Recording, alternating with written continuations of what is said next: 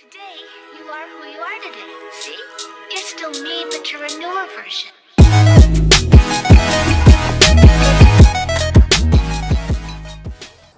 Hey there, and welcome to the Picking Fruits YouTube channel.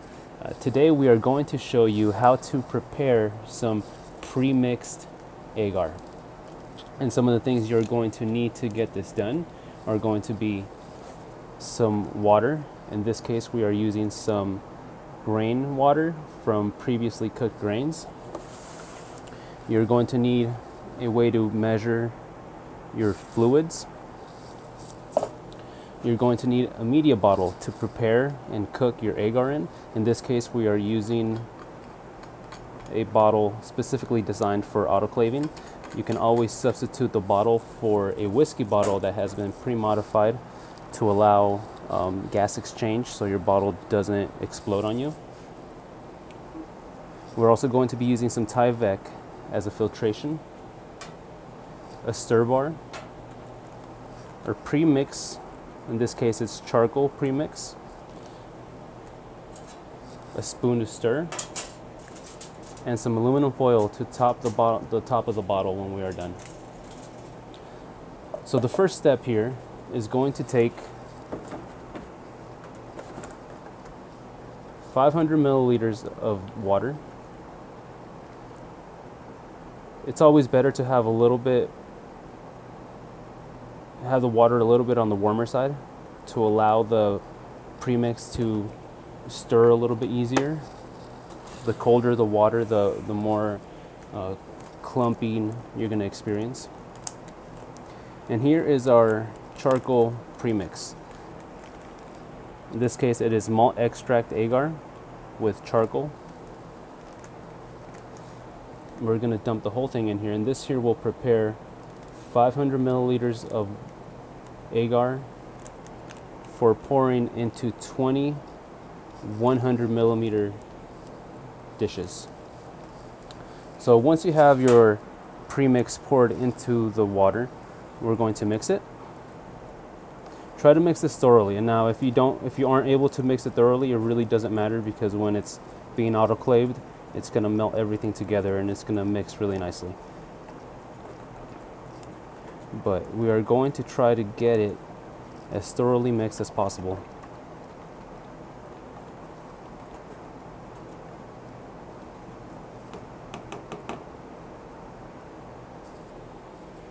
So once you feel that your mix is thoroughly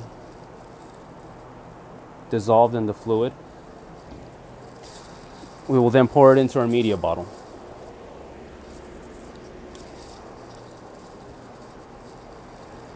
I have here a small funnel to help us not make a mess.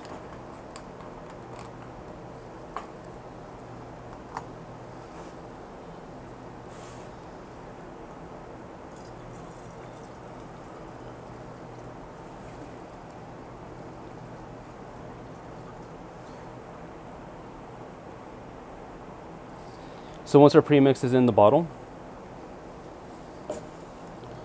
we can put these things aside.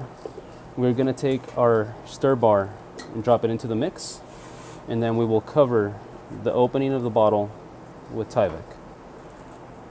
We will put the cap on this, and we will screw it on very loosely, so we are not going to tighten it all the way down. We're going to leave a little bit of a gap, or a couple threads unscrewed, just to allow any pressure to be relieved. Once your bottle cap is screwed on, we will cover this with aluminum foil, and we will get ready for the next step, which is going to be taking it to the autoclave. Okay, so now that you have your agar in your media bottle, we are going to sterilize it at 15 psi for 30 minutes. And when we're cooking any agar solutions in our pressure cookers, we want to make sure that the water level is level to the agar inside of the bottle. And what this will help prevent is overflow. And overflow is when you have your water cool down faster than your agar solution, and that extra heat will cause it to lift over and out and spill all over the inside of your pressure cooker. So once this is all cool and ready, I'll be back. So about 3 hours after the cook has been done, we come back to remove the media bottles and set them on the stir plates. This is an optional step to disperse the sediment at the bottom of the bottles.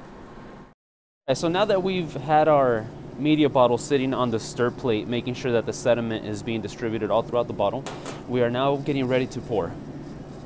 At this stage, we are going to spray this bottle down with isopropyl alcohol just to make sure there's nothing lingering on our bottle. We wouldn't want to transfer any kind of contaminations over to our petri dishes.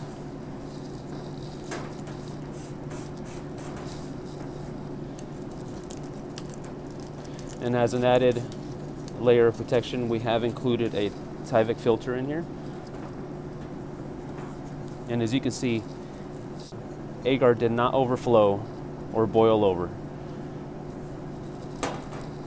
To achieve this, try leaving the bottle undisturbed for about 3 hours after the PC cycle is complete. So now that our media bottle is nice and clean, we're going to open up this pack of sterile petri dishes. And now this pack here is 20 dishes that are 100 millimeters wide by 15 millimeters thick.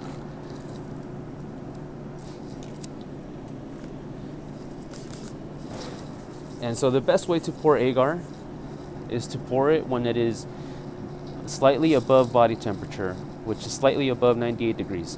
Anywhere from 98 degrees all the way down to 91 degrees is a suitable temperature to pour your plates. If you wait any longer than that, you'll notice that the agar will start to firm and become a solid mass inside of your bottle, and we do not want that.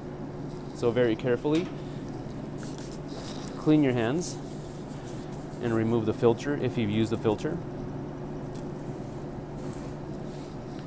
And the trick to pouring agar is to never get anything in between the flow hood's flow and the surface of the bottle. So never place anything directly behind your objects that you're working with in order to keep them sterile. So when we start pouring into the plates, we're just going to make sure that we lightly cover the bottom of the plate and move on. So we're going to start by lifting the whole stack and only leaving behind the plate that we intend to fill.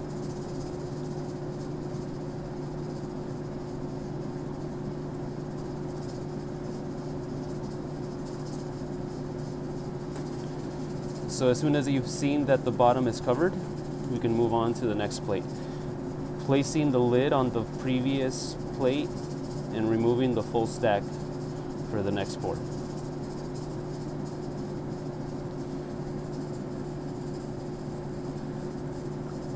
And if done correctly, these 500 milliliters of agar solution should be enough to cover every plate in your sleeve. A typical sleeve consists of 20 plates. So when you're shopping around for agar plates, make sure that you're picking up the right amount of plates per sleeve. There are some manufacturers out there that provide 30 or 25 plates per sleeve, and that'll throw off your recipe off just a tad bit.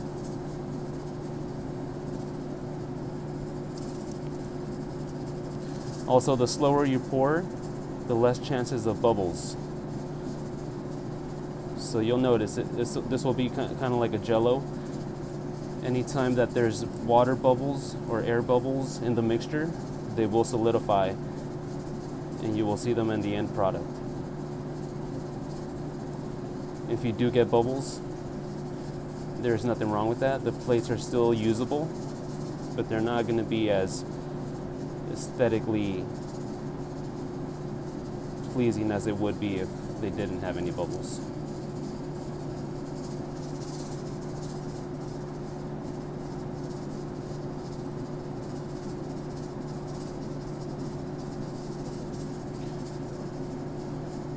While working with agar, you want to be accurate as to not spill any of the agar on your table or on the other plates. And you want to be quick as well, so that the agar solution doesn't solidify in the bottle for you. And also, the cooler you can pour it, the less chance of condensation. You'll notice when the plates are completely, when we've poured all of the sleeve, you're going to notice there's condensation on the top lid of the plate. The cooler you pour, the less chances of condensation. But if you do happen to get condensation, there is an easy fix to that. Simply place your plates upside down once you've wrapped them with parafilm, and the condensation will be absorbed back into the agar solution.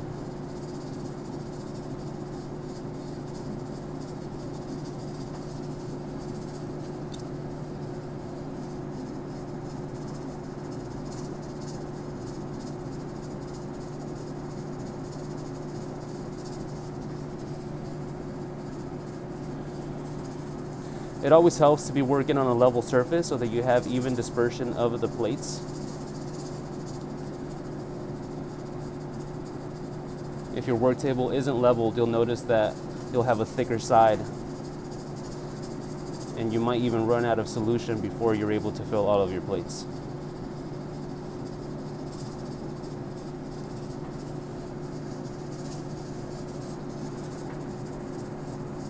And always remember, never place any objects behind your plates or in front of your flow to make sure that the clean air is the only thing contacting your plates in solution.